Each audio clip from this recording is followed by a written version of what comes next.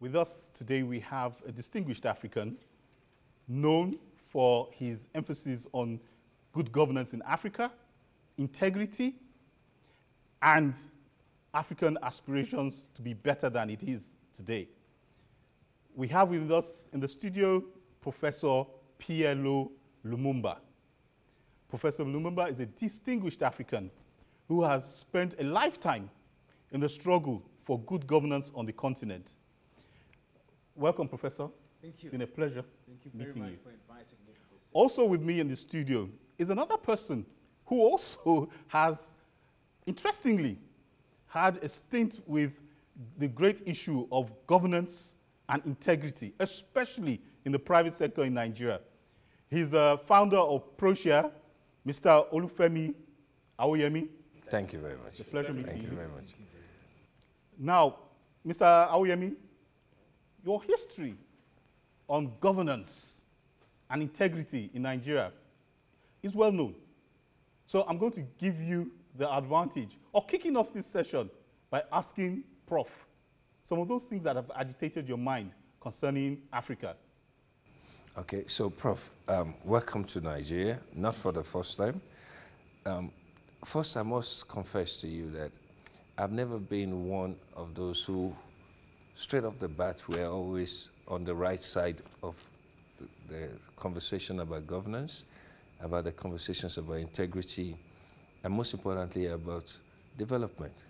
I've had to walk my way. So I come with that humility to ask you, having been inspired by you in terms of what you do, to ask, is there optimism for the generation coming after us to look for in Africa, given all you see? I must first of all say that we must never lose hope. And when I look at the continent of Africa, I see hope. I see that in this very cloudy environment, there is a silver lining. But it's important at the very outset to warn ourselves. Those who define Africa from outside of the continent normally refer to Africa as if she was one country, like Canada, like the United States of America. But let us remind ourselves that when we talk about Africa, we are talking about a continent that was rudely divided into several countries according to European spheres of influence.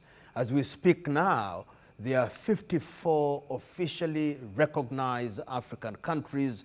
I'm excluding the Arab Republic of Sahrawi, over which Morocco has a claim, and I'm also excluding Ambazonia, which is waging its war against La République of Cameroon. Having warned myself about those realities, I then must come to the question that you've posed. The oldest country in Africa as a post-colonial state is Ghana. But we must also remind ourselves that Ethiopia was not successfully colonized. We must remind ourselves that Liberia attained or regained our independence in 1847.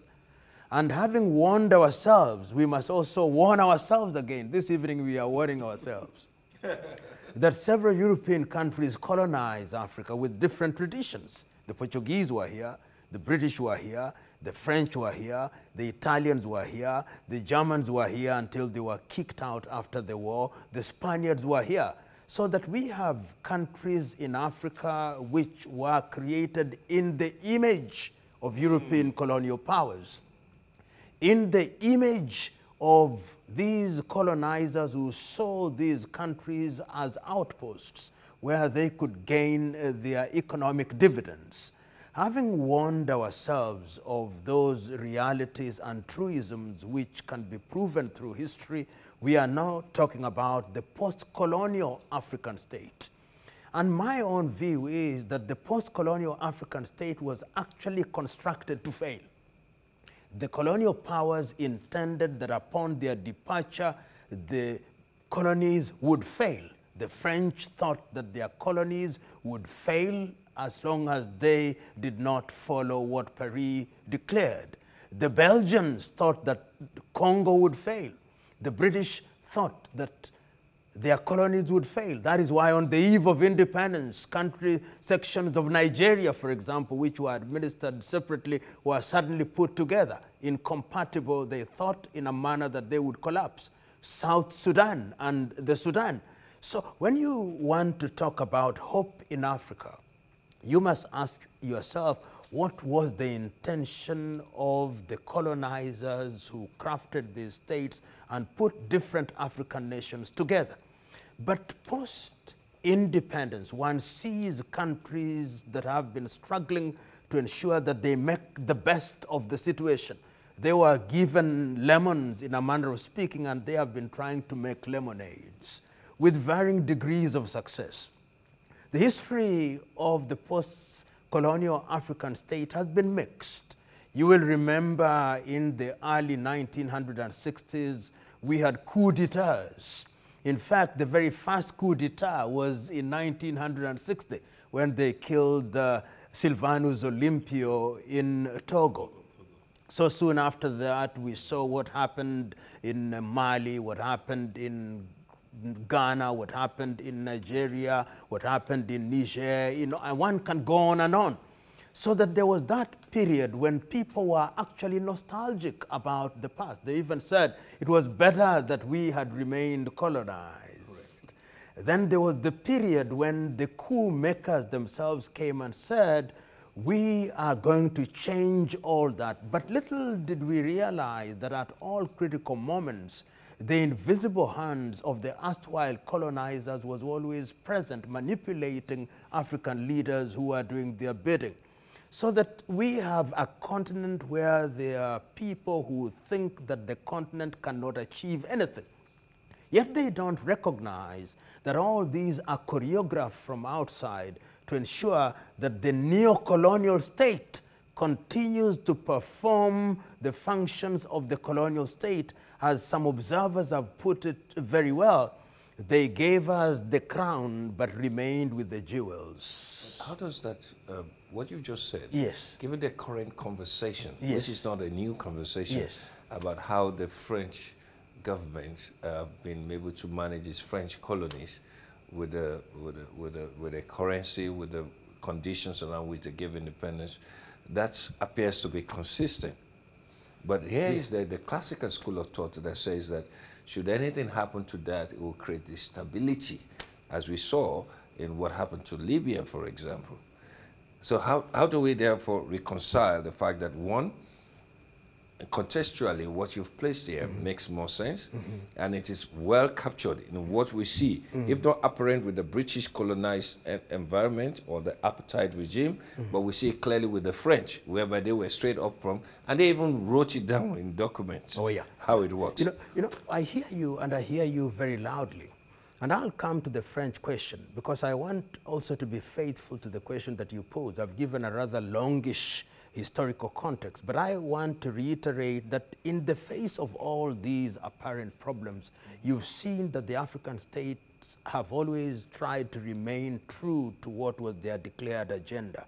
So that a struggling Ghana that goes through coups d'etats still keeps on repeating that the mandate that we have from our people is to ensure that we improve the quality of their lives in agriculture, in education, in health, and in manufacturing. Do they achieve it? Sometimes they don't. Many times they don't, because we see that the quality of the people's lives does not always grow as fast as we would desire. And it is not only in Ghana, it is to be found in Senegal and in different places. But one must remind oneself that the African state, if you are to give the analogy of a plane, is a plane that is always flying against very heavy headwinds, which are managed and choreographed from outside of the continent. That is not to say that we do not have our own internal contradictions which help the process. But that notwithstanding, the reason for my optimism is that people know what is right. They may not be working towards it as consciously and as consistently as they should, But the truth is that you see in different countries, efforts have always been made. And one can cite different examples. And the examples that I want to cite, look at the way African countries were moving in the 1960s. I know that the GDP is not a measure that one wants to use to define how countries are growing. But you can see that in the early 1960s, when we were looking at the indices, whether it was in health, whether it was in agriculture, whether it was in education, some very useful strides were made. These were then disrupted through the structural adjustment programs introduced by the World Bank and the Bretton Woods institution generally. And then this brings me to the question that you posed, which is, how do you account for all these in the context of what we see and are able to demonstrate factually by colonial powers such as France? Let us remind ourselves, did the colonizer choose to leave because it was convenient to leave, or did the colonizer leave because after the World War II, which was actually essentially a European tribal war in which we were all incorporated, did they leave because they wanted to do when the resolution for independence was made in 1960 by the UN? No. Countries such as France, no, and knew even then that the quality of life that was being enjoyed by the French was fed from Africa. And that is why when they were leaving, they created an environment that will ensure that they continue to derive dividends from their former colonies. Aside from Guinea under Sékou Touré and Mali under Modibo Keïta, all the other countries agreed, number one, that you, the French, are still going to control our affairs. You are going to control our currency, and that reigns up to today. The net effect, therefore, is that when we talk about neo-colonization as one of the things that stands in the way of African prosperity, we are not saying it merely because this is an academic exercise. This is the reality on the ground. And indeed, when we talk about neo-colonization and we refer to the former Portuguese colonies, if you look at the former Portuguese colonies of Mozambique, Angola, Cape Verde, and Guinea-Bissau, you can still see the subtle hand of Portugal trying to choreograph and to manipulate affairs. Even the British, who enjoy indirect rule, there are many ways in which they still continue to manipulate process. The Belgians in the Democratic Republic of Congo, and one can go on and on. If you look at countries like Zimbabwe, and when I talk about Zimbabwe, I talk about the land question, which I've described elsewhere as the last colonial question. We know that 80% of the land in Zimbabwe until Mugabe intervened was controlled by a small population of whites. We know that land is the last colonial question in post-apartheid South Africa. So in a nutshell, what one is saying, that the optimism must remain alive and well, because Africans recognize that the decolonization process did not end when we adopted national anthems. It did not end when we had flags. It did not end when we had heads of state. It did not end when we have elections which brought into power people with black faces. That indeed it was the beginning of the process of fighting for the things that we promised ourselves once we had sent away the colonizer. So here's my concern. Yes. And this is very, it's humbling for me. One is listening to you, I see the issue that I cannot find any other geographical space 50 years after independence still focusing on the colonizers as a factor for their own underdevelopment. I'm looking at the things which were signed. Then there's the economic reality, whereby the economic entities in Africa do not even trade amongst themselves. And everything has to go through an European country, an American country, and now a Chinese entity. And the last thing which you mentioned is land. That becomes a critical, that is the only collateral that Africans have. That is also being debased right now, because for every investment coming in, they either take your land to produce agriculture product to feed their people, or they take their land to give infrastructure for which there are controls in there. It then raises the question that challenges my first hypothesis about the optimism. That in a situation where you have the African Union, and you have countries operating like, not like confederates really, but they are basically operating on their own, and nothing seems to bind us together. For us in West Africa, we could not find a common agenda around ECOWAS. And within the African continent, we haven't been able to even move forward with how we want to actualize the after arrangement we make. Taking it all together, and your general principles around this thing, how do we find a pathway forward? Let me look at it in this perspective. There are those who argue that Africans use colonization as an excuse to explain their current plight. But the truth is that if you look at the African nation, the post-colonial African nation, that nation has never succeeded in totally severing the umbilical cord with the colonizing power. And the truth is that Africa continues to receive very condescending and parasitic treatment from the former colonizers. We are the only continent that I know that is still referred to in these condescending terms: Anglophone Africa, Francophone Africa, Lusophone Africa.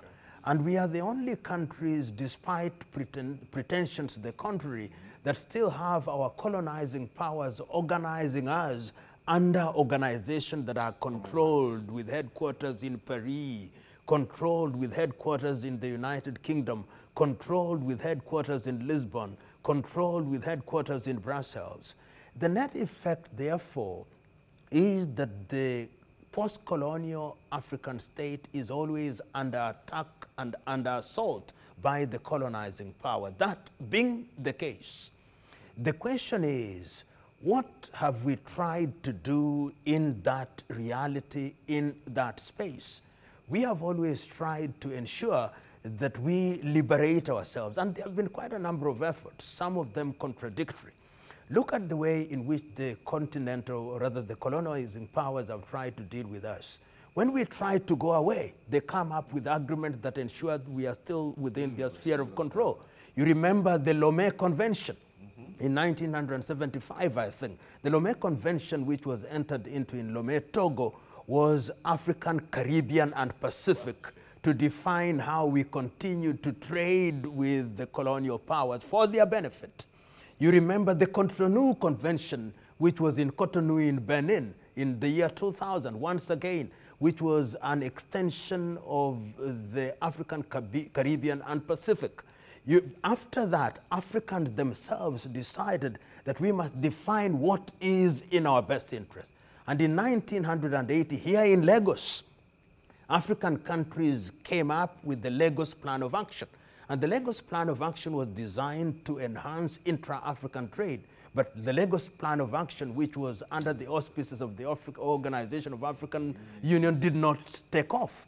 We now see, in fact, today when I hear the African Continental Free Trade Area is a rehash of the Lagos Plan of Action. When I hear of Africa Agenda 2063 is a rehash of the Lagos Plan of Action. But there is not only Europe that are doing this. Look at the entire regime of the Africa Growth Opportunities Act, which is a legislation from the United States of America. It is the Americans now, through their own legislature, defining how they want to trade with us. And you can go even beyond that. The General Agreement on Trade and Tariff, GATT, which was then succeeded by the WTO. All these institutions are created from outside of the continent and then brought to us. Weak economies. African countries are weak economies. They are not united. And I'll give you an example that I love giving. Look at a countries like Togo, or a country like Sao Tome and Principe, entering into a bilateral relationship with China. Sao Tome and Principe, I don't think their GDP is anywhere near $1 billion United dollars. Absolutely. And it now wants to enter into a bilateral relationship with China, with a population of 1.4 billion, with a GDP, if you may, of nearly 5 trillion United States dollars. It doesn't make sense. But if you want countries in Africa to begin to make economic sense, they must do a number of things. Initially, because the continental arrangements have taken time, we took the view that it would be regional, so that ECOWAS would negotiate certain things as ECOWAS with free trade, free movement of goods and services. And then combine the regionals together. So the regionals, you start with ECOWAS, you go to Central Africa, you go to SADC, you go to COMESA, you go to East African Community, you go to the Maghreb, and then you come to the African continent. But even when we are trying to do that, you can imagine the subterranean maneuvers of the erstwhile colonial powers. Do we know now, as for example, ECOWAS says that they'll have a currency called the ECO by the year 2020? Do we know what the French are telling their former colonies? When we say that we want to have a common currency in East Africa, do we know what the British are telling the individual countries? Do we know what the Belgians are telling the Congolese when we say we want to have a Central African Union? We don't know. And because we have been susceptible to manipulation by these erstwhile colonial powers, achieving continental harmony becomes that much difficult, which brings me to what I would call as the mother answer to your question. I still hold the view that in this world is still the law of the jungle, is survival of the fittest and the dying of the least suitable. And I'm saying that because the last limb of your question was about China.